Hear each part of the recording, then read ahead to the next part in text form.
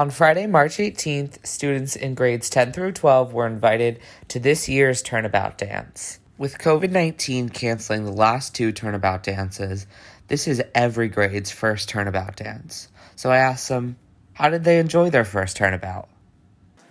It was alright. It was pretty dark, but I had fun with my friends for the most part.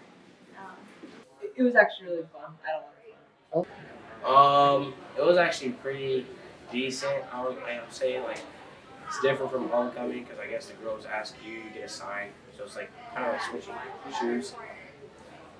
Most interviewees said that they enjoyed Turnabout, but how is Turnabout different from any other dance Oakwood has? I think, well, it being in the gym, like the West Gym, since it was so small and there was barely any lighting, it was a little weird. But, I mean, it was fun, I guess. I feel like the music was better, mostly because Victoria was DJing, and I love Victoria. So maybe I'm just biased, but her music taste is really good. I also feel like it wasn't as crowded as the other ones, so it was pretty cool too.